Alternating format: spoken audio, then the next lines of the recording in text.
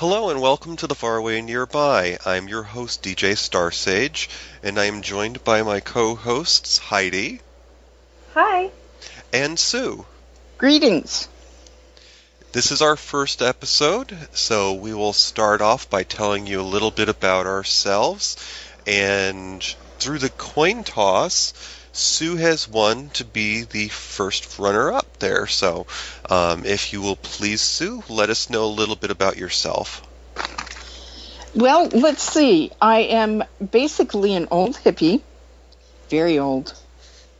I am overly educated and underly degreed. I read too much and I write too little.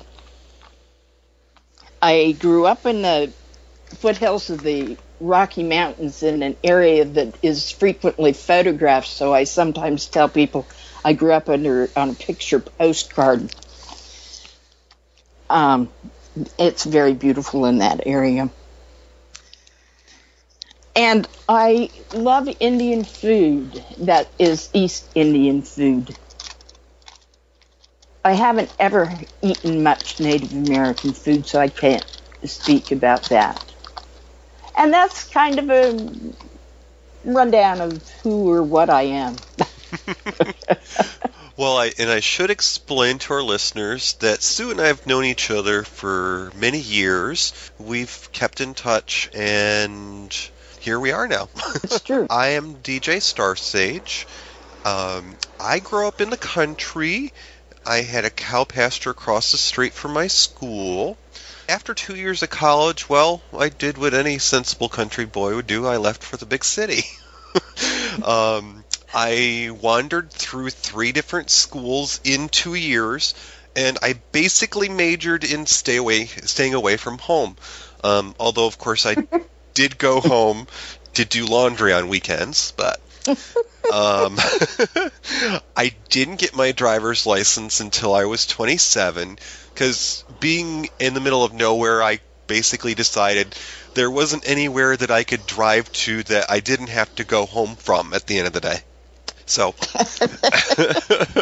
I enjoy Thai food and also Indian food. I credit my interest in the exotic foods to a modest upbringing. My dad was a very meat and potatoes sort of person, and whenever Mom would fiddle with the recipes, well, she would have hell to pay. So, when I got out on my own, I decided that I wanted to be adventurous, and there was no turning back. Let's see, I have lived all across the country, and I recently made my first trip out of the country. I'll talk about that more another time, but of all the places I've been to, I think that one that I'd like to go to someday is San Francisco, because I just haven't gotten around to it. You've never been to San Francisco? How have you never been to San Francisco? I know. Everybody's been to San Francisco, DJ. I mean, I haven't even changed planes there. Wow. And so you can imagine why I need to go. No, that's I necessary. Yes. I mean, I accept the fact that I could never afford to own a house there because, you have to be a relative of Bill and Melinda Gates, but... Quite possibly, yes. And maybe even to rent an apartment there these days. And the Silicon Valley decided they wanted to live in San Francisco, and so real people can't live there anymore. And then the last thing that I'd tell you about myself is that I sometimes will tell people that I'm a gamer, but a lot of people think the definition of a gamer is somebody that plays World of Warcraft or Call of Duty, and they kind of lose their fire in their eyes when I explain to them, no. When I say games, I mean I like Nintendo games, and I'm talking Mario and Legend of Zelda, and then part of that awkward nerdiness is that I do enjoy science fiction. What got me through my awkward teen years was belonging to a science fiction club, and I've met some of my best friends through that interest. So that's about me, and it's time for you, Heidi. Yay! I'm Heidi, and unlike my co-hosts who have all abandoned ship and left me, I still live in the beautiful foothills. She almost said cohorts. That's not far from the truth. Say cohorts. That is not necessarily incorrect. Much like true. DJ, I'm also a sci-fi nerd. I'm a nerd. I like math and science, although my major was music. Really, there's a lot of math and music. It's just creative math. I like to travel. Mostly I've been around the country into South America. I love South America. South American food is wonderful. Cuba, Peru. Peru. I love football. I really love football. I love football. I love Korean music. I read too much. I probably write too little as well. Should probably do more of that. I live at home with 2 itty-bitty teeny tiny dogs. I have a zucchini and a sprout. And I have a cat that's bigger than all of them put together. I have a cat that likes to think he's a dog. And my cat just rolls the roost. Our male cat takes care of the females, and the females were born this runt, so they're kind of dwarf kitties. But he'll walk around the house, and it's like he's, well, if I have to, it's one of those things where if you are casting a movie about a character, I would think of our male cat as being played by Dom DeLuise in drag, and kind of like Haunted Honeymoon, and well, he just takes care of our girls, and sometimes he'll just pin them down because they're in the need of a good grooming.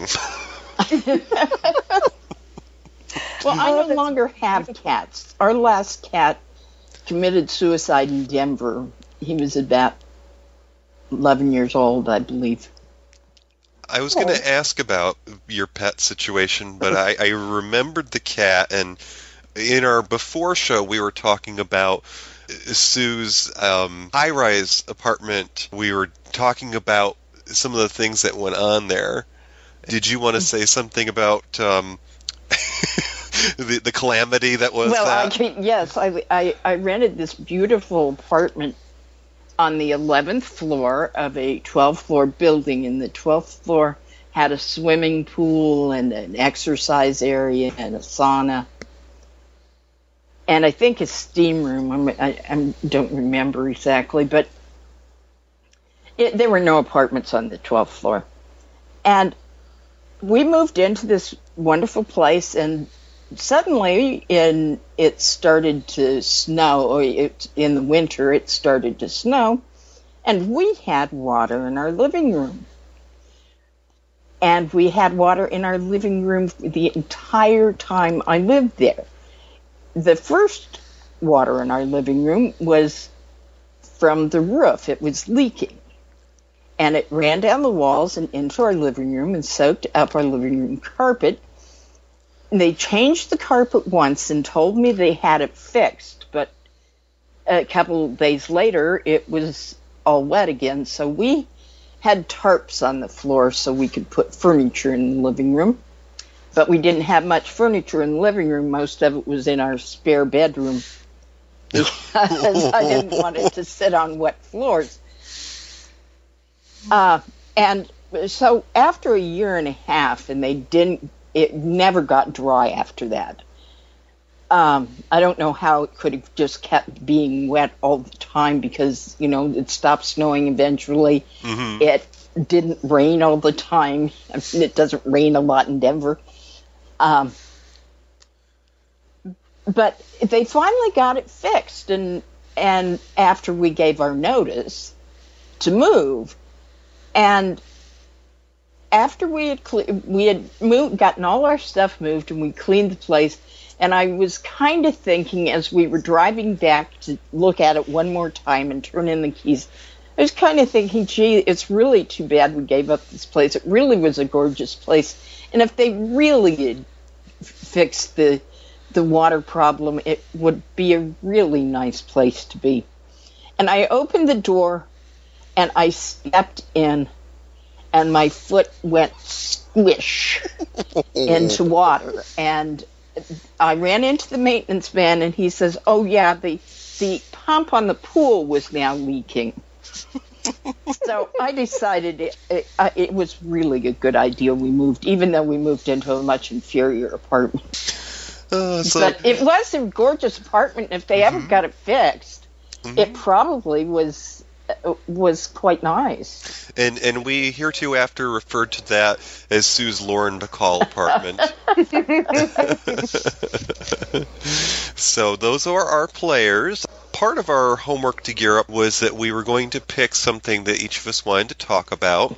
I was going to talk about the thing that I know the most about right now, and that's, as a homeowner, well, what else is there to do but renovations and remodels and the reasons that, people are making money on channels like the Home and Garden Television.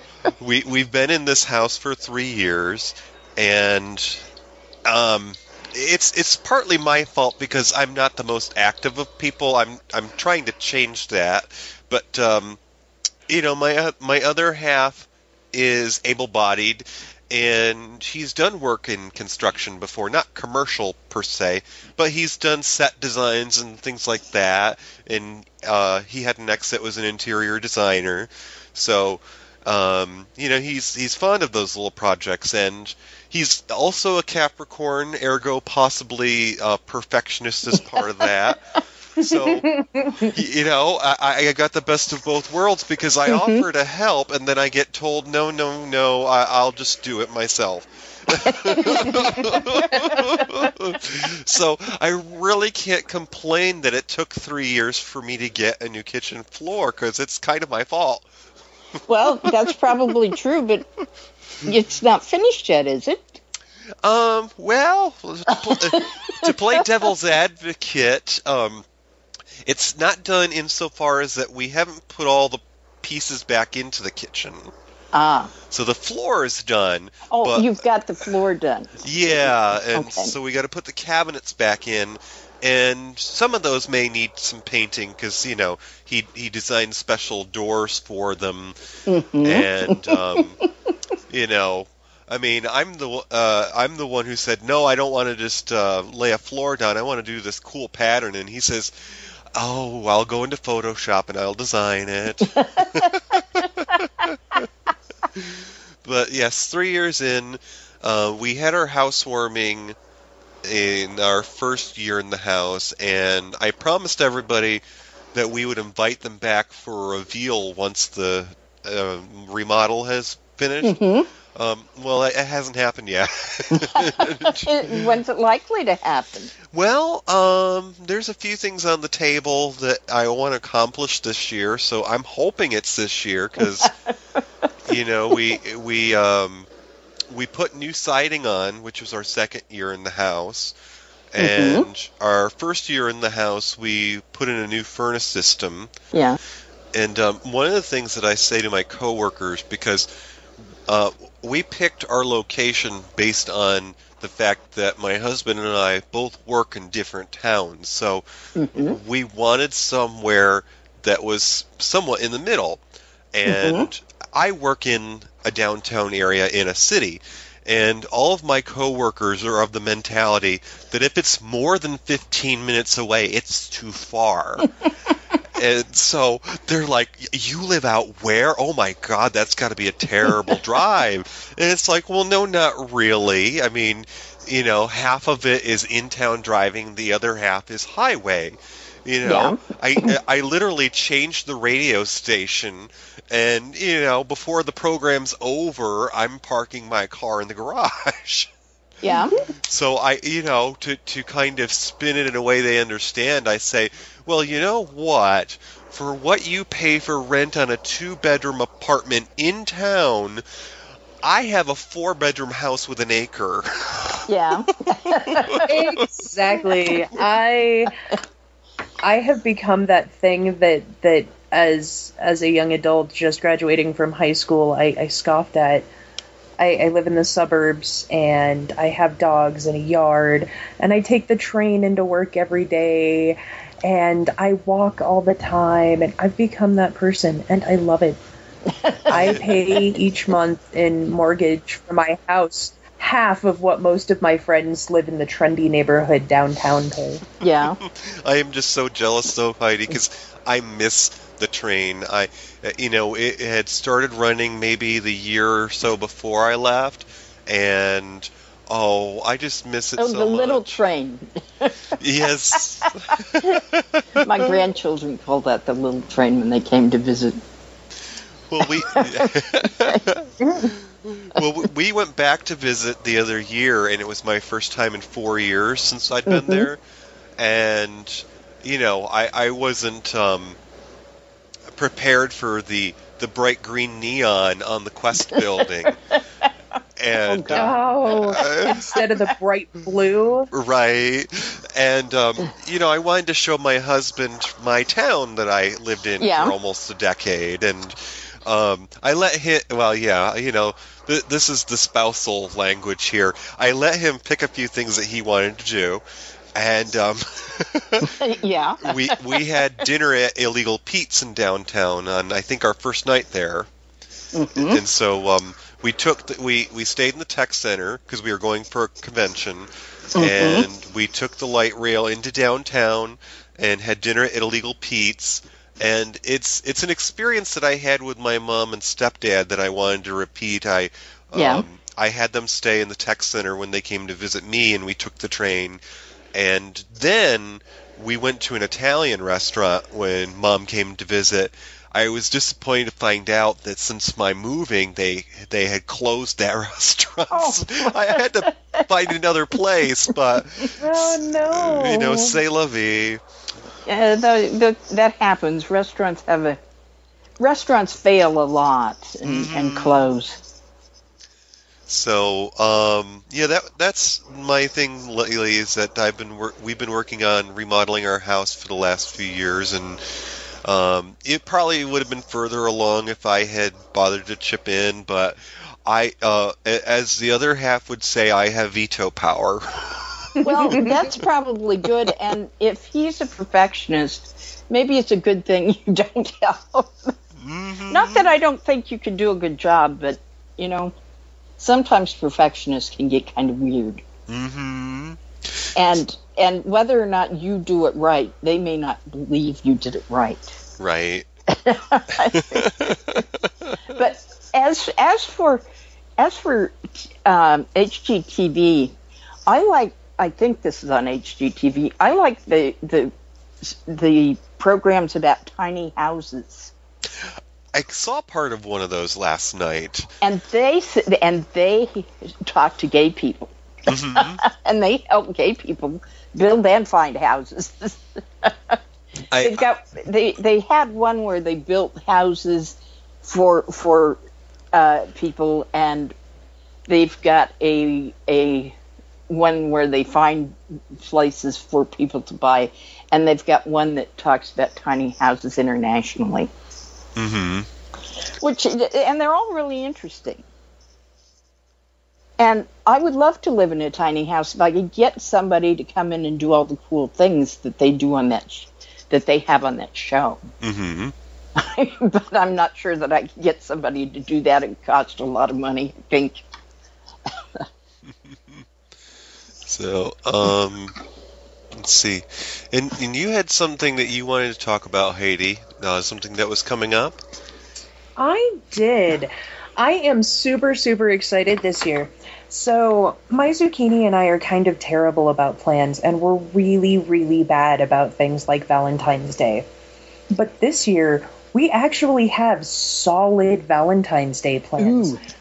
Yep. She and I are going to spend the entire day, we've lined up babysitting for the Sprout, and we are going to spend the entire day watching terrible movies at the movie theater.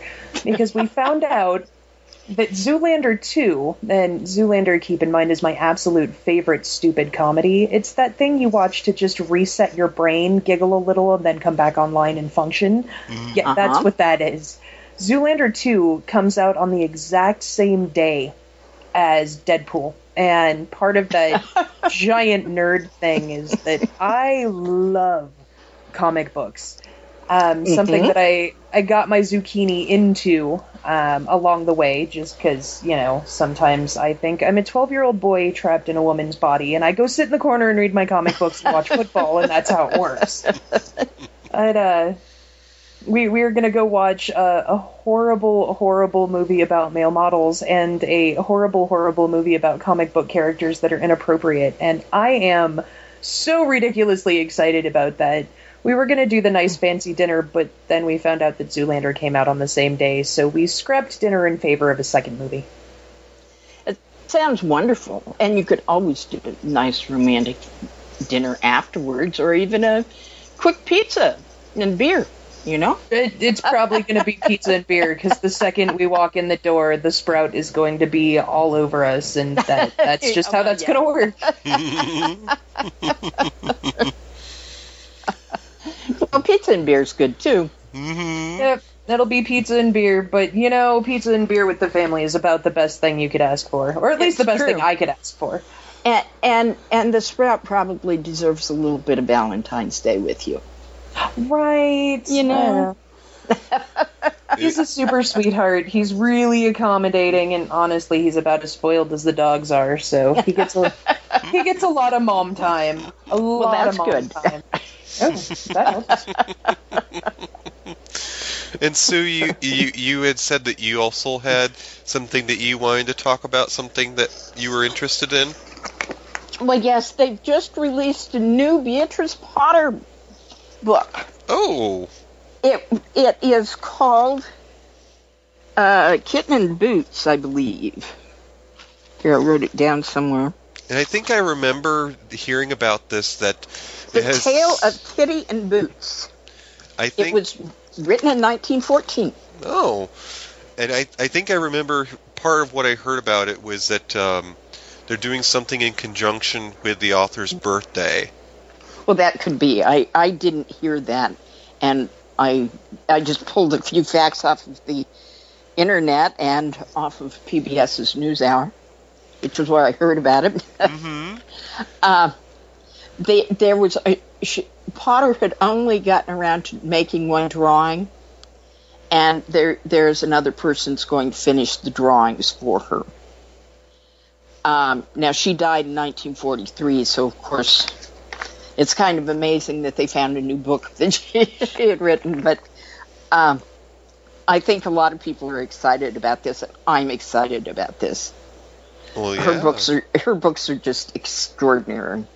I in more recent years, when I started to think about becoming a parent, I thought about the stuff that I would want to have for my kids, and I just remember all those books that you had when you were a kid. Mm-hmm. And I remember that, I had a few of the Beatrix Potter books. Yes, you should get all 21 or 3 or whatever it is of them.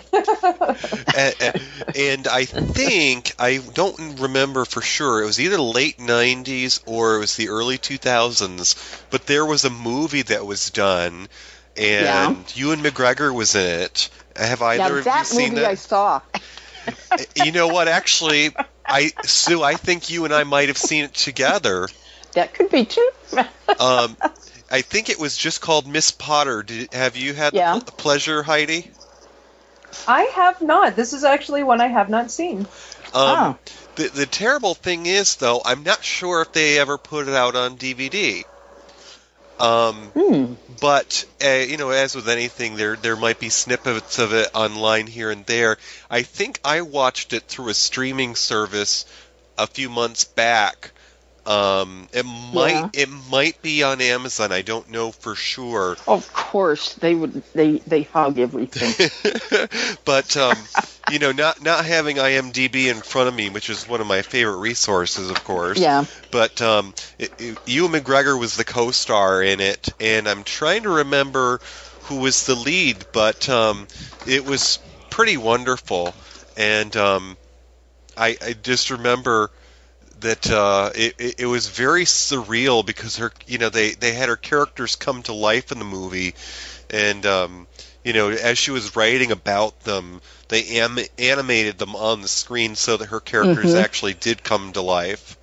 And my husband said that he likened it to Alice in Wonderland and, the acid trips that the authors were possibly on. That's terrible. But it's an excellent movie. I have to give you that. Okay, here we go. Miss Potter. The story of Beatrice. I'm in IMBD or DB. Here we go.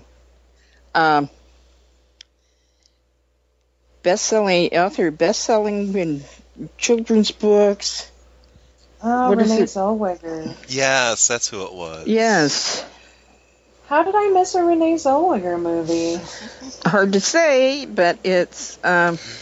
it's terrible because at one point in time, before I watched it for the second time, only the second time, because it had been years since I saw it in the theater, for some reason I thought Natalie Portman played her.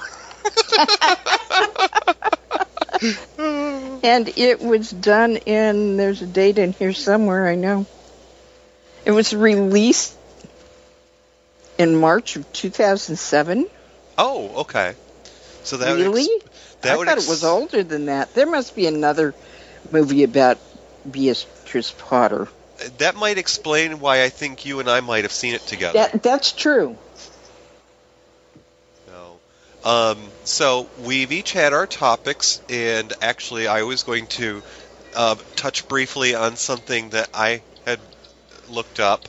Let's see, what are the things that I had pulled up here? Well, anyways, something that I pulled up recently in the news was a piece about some of the winter weather that has hit.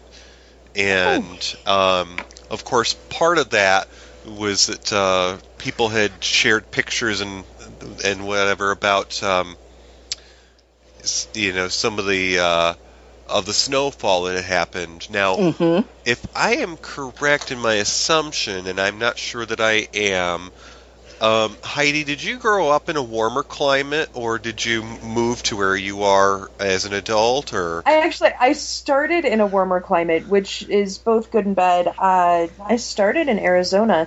The downside is that I am now built like all good desert creatures. I need sunlight and warm.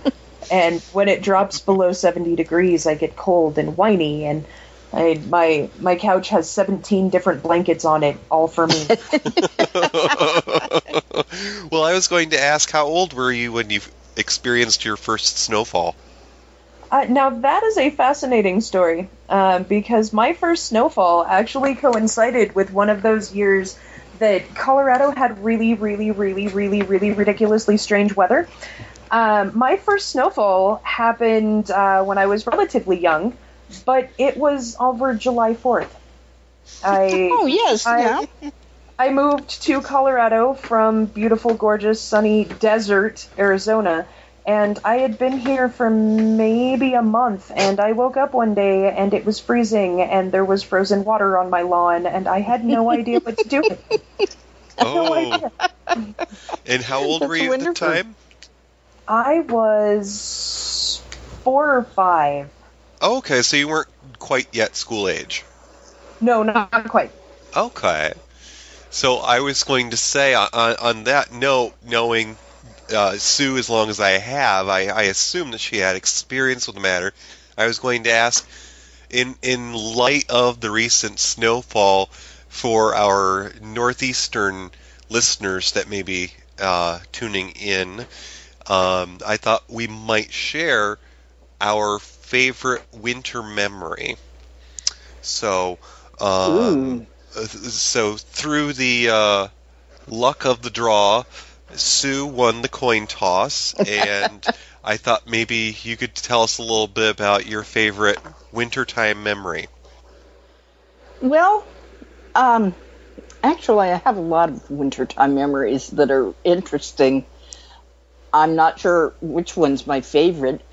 I think viewing really interesting snow sculptures is the thing I like best about winter. Mm-hmm. And you're in Colorado, you're guaranteed to have interesting snow sculptures because I believe it's Breckenridge, they hold a snow sculpting contest every year. And you drive up there and you see all these gorgeous things. But sometimes in a lot of towns or cities, people will just go out and build things. And I had a friend here that a few years ago went out and built a dragon, and she got food coloring and sprayed it on it and colored the whole thing. And if I could find it, I saw a story earlier today about somebody who had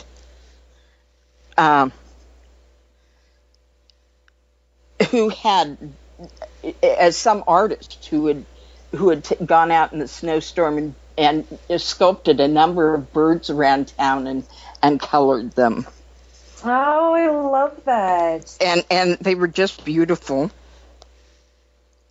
Here we go.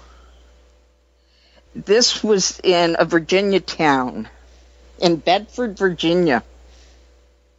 He did a white snow dove. He did a cardinal. He did a yellow finch, 2 blue jays, and he just around town. He went, around town and built these things, and they're gorgeous. They're really gorgeous. I have a lovely little app on my phone that has good news on it, because sometimes after I've watched regular news, I need something to detox. Yeah, and this is real detox cool is a good word. And they just happened to show this little story about this guy in Bedford, Virginia, who went out and made pretty snow sculptures for his town. And I love snow sculptures because I can't do that. So I'm not sure if you're aware of this, but within the podcasting community, whenever one refers to things that could be a 1%er issue, and they refer to Caucasian people, there is an emphasis on white, and they say it as white. I'm not sure I can do that, but and it's just an addition of an H before the W, so you are a white woman. Yeah, well, by the sound of that, I think, Heidi, you might have heard of that here or there. So, one of my absolute favorite places to be in the world, I travel a lot, and I have some favorite destinations within the United States, because that's infinitely cheaper than going to, a different country. But one of my favorite places in the world is Washington State, and there is a place in Washington State called Gig Harbor, where the location is very, very affluent, and for some completely unknown reason, there is a very large group of individuals who are extraordinarily affluent who have taken to doing things like white and whip. And it goes so far as they give you incredibly weird looks if you don't pronounce it the same way. And I'm like, I'm sorry. Really... I'm not white enough. On the note of favorite winter memories, I would say I was probably 7 or 8 years old, and this all kind of rolls into a story about the year that I learned that there wasn't a Santa Claus. Oh, that's terrible. But it was okay, and I'll explain. At that time, my oldest sister had graduated from high school and had gone off to college, and I remember being in 2nd grade, staying up late, and the Christmas tree was up, and I remember being told that my sister was going to be coming home that weekend. I had gone out to the living room, and had somehow fallen asleep under the coffee table in the living room. And I just remember waking up to the sound of somebody messing around with the Christmas tree. And I realized that my sister had come home, and she was placing gifts under the tree. So that was the year that I discovered that there was no Santa Claus, but it was okay because my big sister had come home from college. And that was my favorite winter memory because we had also had this wonderful snowstorm where it was so bright outside from the reflection of the moonlight on the snow. It looked like broad daylight through the windows of our living room. And it was just so beautiful. You know, an interesting point was brought up recently by an online friend who happens to be from Germany. We both had a mutual podcast that we followed, so we became friends as a result. But he was talking with me about the holidays, and at the time, Martin Luther King Day had just come by, and I explained to him why I had the day off from work. And that inevitably led to a discussion about Columbus Day. And, and of course, from the outsider's point of view, he asked me if we observed Columbus Day. And I, of course, very politely explained to him that that was probably more so when I was a school-aged child than now, because it's not a company holiday. And, you know, of course, you may or may not be aware, but apparently in some locations there has been a trend to turn that, and I think in Canada a long while ago they turned it into Indigenous Peoples Day. Colorado too, as of this year. Oh, excellent. Did they finally do that? I know that Colorado is one of the first places where they had a big fight, and have had riots over the Columbus. As of this year, it became Indigenous Persons Day. Okay. Excellent. But I thought the Canadians called their indigenous population First People. I've heard that, and I've also heard Inuit, but I think Inuit may refer to a specific tribe. Yeah, the Inuits are a specific set of people, yes, of a specific tribe. So the question prevails, Heidi. Although it's Indigenous Peoples Day now, does anyone get the day off from work? Absolutely, because it's still a federal-ish holiday, so I had it off. Okay. So I got to go celebrate Indigenous Peoples Day, which I do the same thing. I did the same thing this year that I do every other year, and that is we march in the, hey, this is kind of incredibly screwed up, maybe we should do something else. Only this year it was a, hey, awesome, you finally got your stuff together. Yeah. So, yeah, they... but I know that they have had riots in Denver over that. Yeah, not because in a while. there's a very strong Italian American community there, and they are really strong about Columbus. Yeah, well, not anymore. Well, they may have decided that they might be hurt if they keep it up. But there was that whole movie with Gerard Depardieu. Okay, I have no idea what you're talking about here. He was the actor that was in the movie Green Card that is famous for having a very pronounced profile. In less polite terms, the man could use a nose job. But because that's part of his image, you know, just like Owen Wilson, if he got it fixed, you wouldn't recognize him. Oh, that'd be terrible. No, I love Owen Wilson's nose. That's about the only thing that's great about him. Keep the nose. That's terrible. But yeah, I understand that. Anyway, but I do believe that in Colorado was the first state where the native population objected to the Columbus Day celebration of Columbus Day. Yeah. And that was our first time out of the gate. We hope you enjoyed listening and will be back for more. The Far Away Nearby is a bi-weekly podcast. You can find our website at tfnpodcast.com, or you can find our fan page on Facebook by searching The Far Away Nearby. We are on Twitter as @TFNDJ. Our email address is tfnpodcast@gmail.com. Leave a message at 206-278-7151.